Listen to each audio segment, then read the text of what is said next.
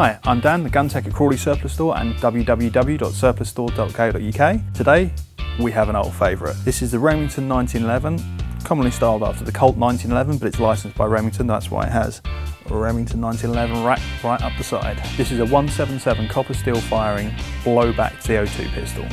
This uses an 18-shot magazine, which also houses your CO2 in there, which is removable just like on the real 1911. BBs go in the front, CO2 goes in the middle, magazine goes in your gun is cocked, locks back on empty. For the moment it's not empty, so I'll flick the slide and you're ready to rock. Because it is a blowback pistol, this pistol is going to kick back every time you fire it.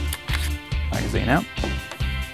This pistol has a slide lock safety as well as the palm safety, which is common to all Colt 1911s. When it's cocked, the slide lock safety clips up, so the slide is locked in place. You can't pull the trigger.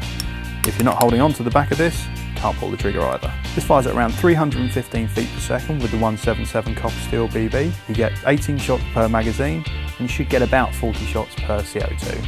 It's a little more wasteful of CO2 because it does kick back on every shot, as you'll see in the range. This can also be field stripped, pretty much like the real thing. Rack it to half cock, press your field strip button here, pull the lever out the other side, and your slide comes away. Ready to go.